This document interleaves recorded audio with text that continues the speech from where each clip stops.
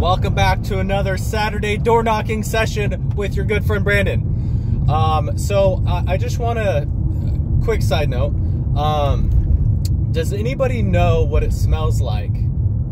To have heated crossbow herbicide in your car? Well, I do. So I went to, because I'm dumb and I self-manage my properties, I went to go to each of my properties and spray them, you know, the blackberries and the weeds and the stuff like that, right? Because my tenants, I don't really expect them to do a lot of landscaping, you know, stuff. I try to make it as easy as possible on them. So I went over and I did some spraying of herbicide or whatever pesticide or whatever you call it, crossbow. And I was so tired from doing that yesterday that I left the sprayer pump thing, you know, that still had vapors and stuff. It was empty. I emptied it and it still had stuff in it. And I was like, I'll put it away tomorrow. So I go to my car today, right, to like start door knocking, and I totally forgot. And I'm like, oh man, this smells terrible. This is like, I mean, I shouldn't be breathing in herbicide. I'm gonna put my window back down. I'm trying not to like have the audio quality worse than it already is.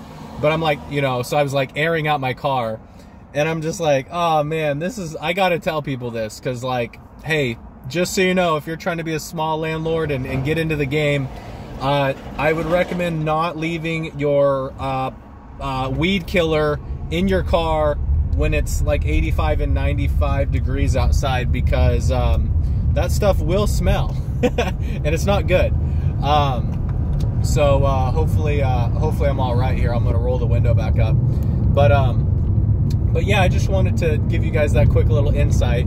So yes, it is Saturday. I'm back to the door knocking. I wanted to make another video for you guys. I have been having some luck with off-market duplexes. So I just wanted to share that with you guys. I have had a seller reach back out to me, and this is the importance, you guys. This is the importance of making an impression. I reached out to this guy probably a year ago when I was looking for a fourplex, right? And I saw that, you know, he had two duplexes that were next to each other, so kind of like a fourplex. Reached out to him. We weren't able to make something work. He kind of wanted a lot of money, and there was just some wonkiness with the property, so I didn't want to deal with that, so I kept looking. Anyways, so he hits me back up just like a couple days ago, out of the blue. He said, hey, are you still interested in those duplexes? And I totally forgot who this guy was. I had no idea. And I texted him back and I said, every day when I wake up, that's all I think about. And he laughed and he's like, oh yeah, it's, you know, whatever, man. So anyways, moral of the story, he still wants an outrageous price for the duplex. Well, actually, let me rephrase that. I don't think they're outrageous prices, right? So duplexes in my area here, they go for between like 400 and 600,000, right? Like 600's like top of the market. That's full retail, fully dialed in. You know, you're just putting money. So this guy wants like 450 each. So, you know, I mean, that's fairly reasonable, but it's still not like that great of a deal. But it's, you know, for somebody who doesn't want to pay realtor commissions, for somebody that doesn't want to, you know, have to haggle and fight with, you know, the entire world, right? You know, when it's on the market listed, you have to fight with everybody. So I, you know, sent it out to people, and I have people looking at it, and because I can't buy it right now. And I love this one guy. He always asks me every time I send something out, he's like, why can't you buy it? Or why aren't you buying it? Which is a great question, you know, like, you know, hey, if it's such a good deal, why don't you buy it, right? Great point.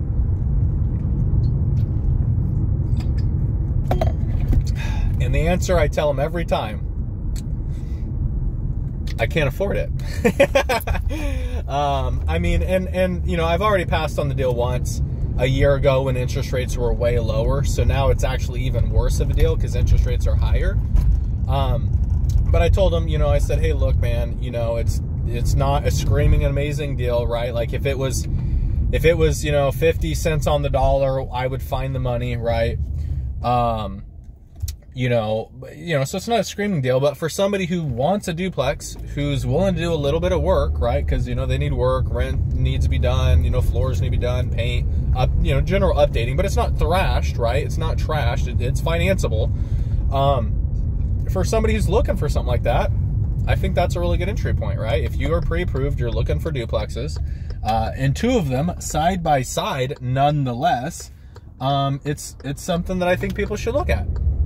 So I've sent that out to a few people. We'll see what happens. And then just this morning, I don't know what it is. It's like as soon as you make one post about off-market duplexes, I had this realtor guy that I know. His name's Kyle. Really nice guy. He said, hey, man, I have two duplexes. I have 2 duplexes off-market. And I'm an agent. I could list them, but I want to see if I can just, if you know anybody specifically who might be interested, if you could do some of the legwork for me, I'd be more than happy to pay you a little bit of a referral commission fee. They have to call it a marketing fee or whatever. Look at Troy Martin over there. He's got his property listed. And I was like, yeah, absolutely, man. I know plenty of people who want off-market multifamily properties. That's kind of my thing, right? So I sent out another post. I said, hey, guys, I got 2 more duplexes that are off-market. And, these are more priced aggressively, right? Because it's a real estate agent. He does know what he has. Not saying the other guy doesn't, right? But, he wants to get the most he can, which I totally get. The other guy is, $450 for the other properties were, it is okay, right? Like, I'm not saying any of these are amazing deals, right? If they were just the most amazing deal in the world, I'd find a way, right? I know people with money. I'd go get it.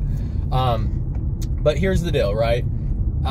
For people who are looking for something off market that are, willing to pay not necessarily a premium, but are still willing to pay like, a fair price, right? Because the sellers, nobody's just going to give away their property, right? Like nobody is in that financial, especially multifamily investors. If you invest in multifamily residential, not commercial, residential, it's rare. It's really rare that you find a seller who is desperate to get out of their property unless there is major deferred maintenance, major tenant rebellion, right? Like you have half the people not paying.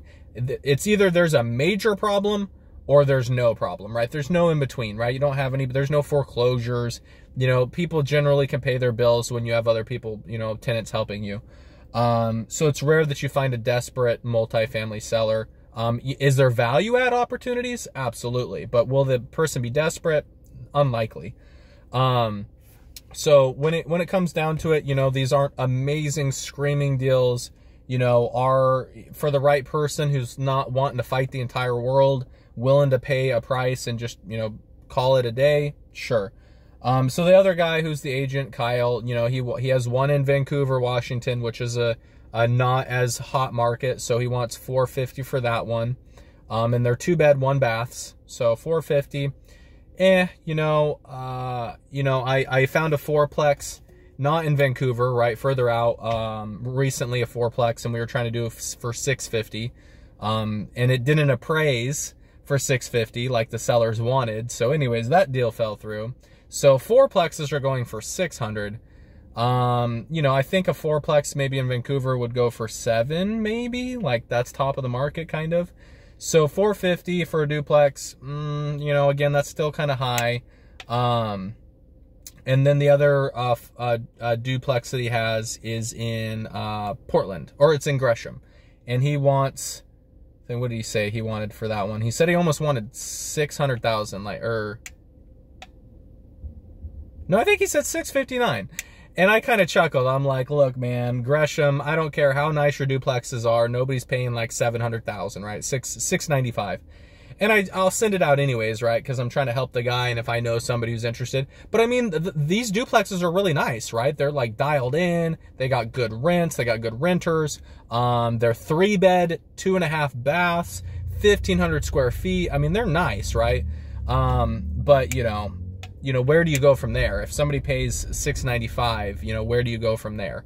So I don't think he's going to have much luck selling that one. I've had more people reach out to me about the Vancouver one just because of the price point. But yeah, you guys, just post stuff, right? Make videos, go on Facebook, go on TikTok, go on whatever, right? And just tell people like, hey, I'm looking for, oh, hey, I found these.